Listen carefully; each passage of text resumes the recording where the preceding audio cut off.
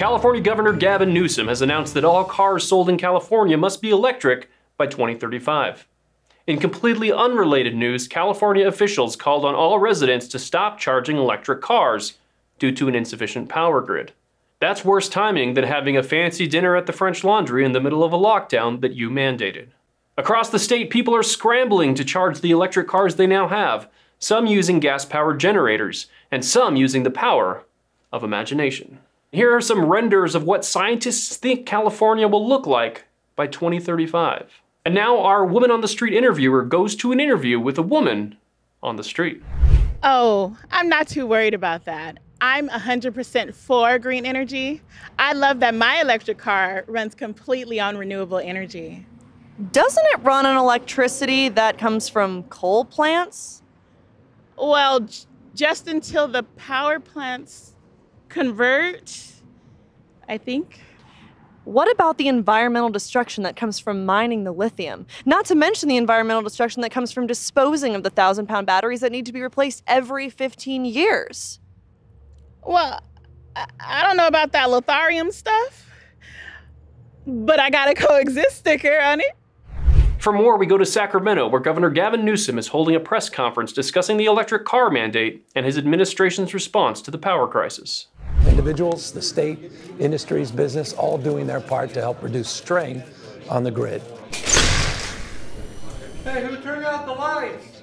Yeah, it's darker than Justin Trudeau's makeup kit in here. Meanwhile, auto manufacturers are scrambling to make cars that will meet the state standards by the 2035 deadline. Toyota has announced its new wind-up model of the popular Yaris. Just give it a few twists, hop in, and away she goes. With a range of up to 10 feet, the wind-up Yaris is a promising option for people who need to get from one side of the parking lot to the other. Chevrolet is taking a different approach with the 2023 horse and buggy debuting next year. This little beauty boasts both a 1 and 2 horsepower model, depending on how many horses you have. Its advanced eco-friendly technology allows the car to be powered entirely by carrot. And last but not least, Ford Motor Company isn't being left in the dust, with rumors of a new concept car they're currently keeping under wraps. But we managed to obtain some undercover footage from the test track of the secret car codenamed Project Bedrock. Hey! Hey! Hey! California is sticking to its guns and insisting that the grid will be ready by 2035. In the meantime, the state has recommended citizens with electric cars run on a giant hamster wheel to charge them. Reporting from our studio in Los Angeles, great, not again. Has anyone got a flashlight? Cell phone? Jar of fireflies? No one? All right, I guess I'll just go home.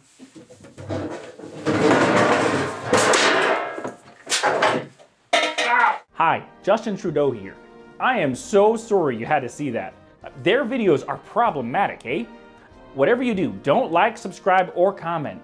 It just encourages them, eh? These guys joke about things you shouldn't be joking about. And quite frankly, and pardon my French Canadian, they're real jerks.